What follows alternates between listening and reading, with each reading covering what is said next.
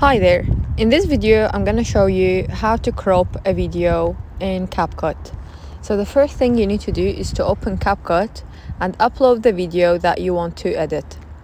Once the video is uploaded, you will now need to crop it.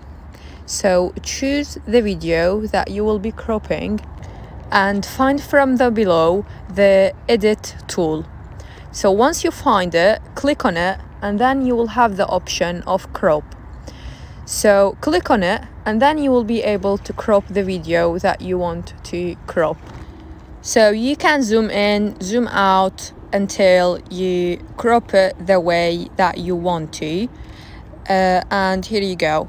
It is now ready. Just wanted to also mention that if you do have many videos uploaded in the same project, you will need to do this separately for each video. So you will need to click on the video that you are cropping and do it the way that I just have showed you, and then do it again for the second, third, fourth video that you are including in the project that you are doing. So yeah, basically this is how you can crop a video in CapCut. It is super easy and simple to do with the tools that CapCut has provided.